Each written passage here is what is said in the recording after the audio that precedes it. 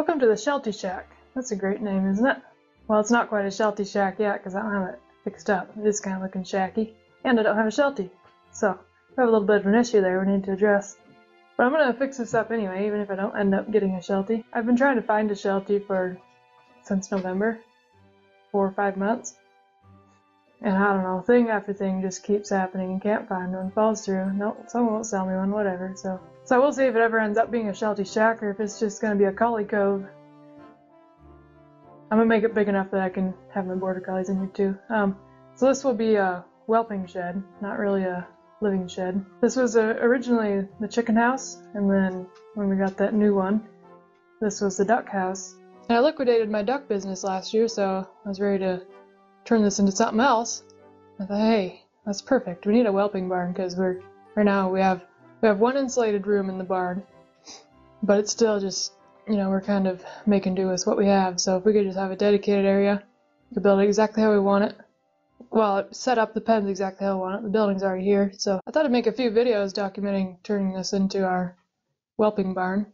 So this video will be kind of my plans for it and what the layout might sort of look like, and we'll see how much that changes as we go forward. Try to see what my naughty dogs are doing first. Hi! You being good? So let's see.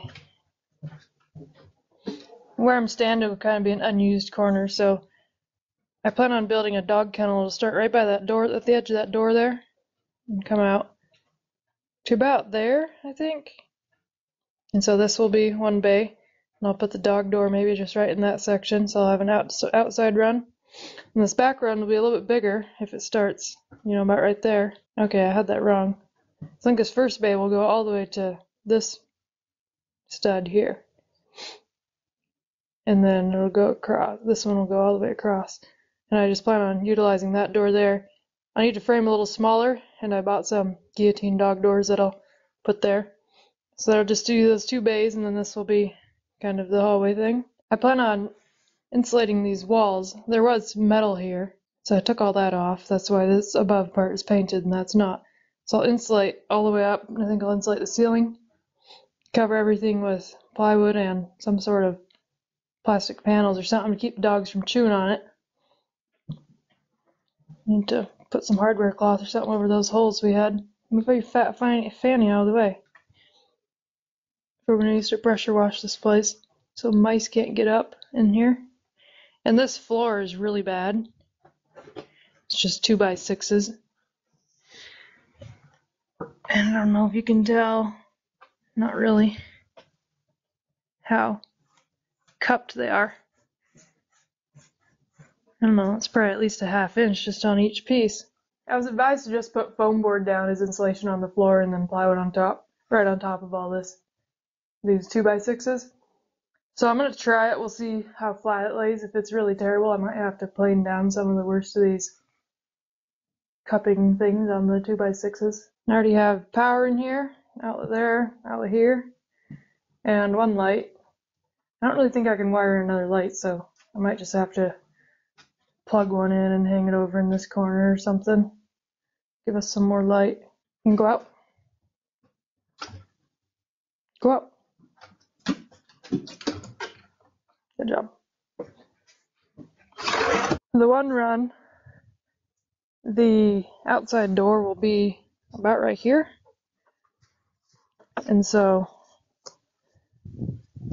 I think I'll just do the run like the whole width of this building out to this side and out as far this way as I feel like. We'll see how far I feel like. This duck fence just needs taken down. I think the second run will just be, I can just go wherever I want with it, really. I mean, I've got a big area here.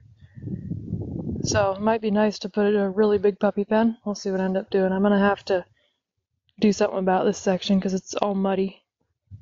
And there's certain spots where it's settled, and when we've got rain, it's going to puddle there. So I'll decide what I'm going to do. I had to come back in because wind is picking up out there, messing with the microphone. The first step is going to just be getting the flooring materials in here and then probably doing the walls. Actually, I think I'm going to do all the flooring first. I'm going to do sheet vinyl on it too for, the actual floor. and then the walls, and then I'll have to measure and mark exactly where I'm going to want my kennel walls. I think I'm going to only do a couple, like, solid walls.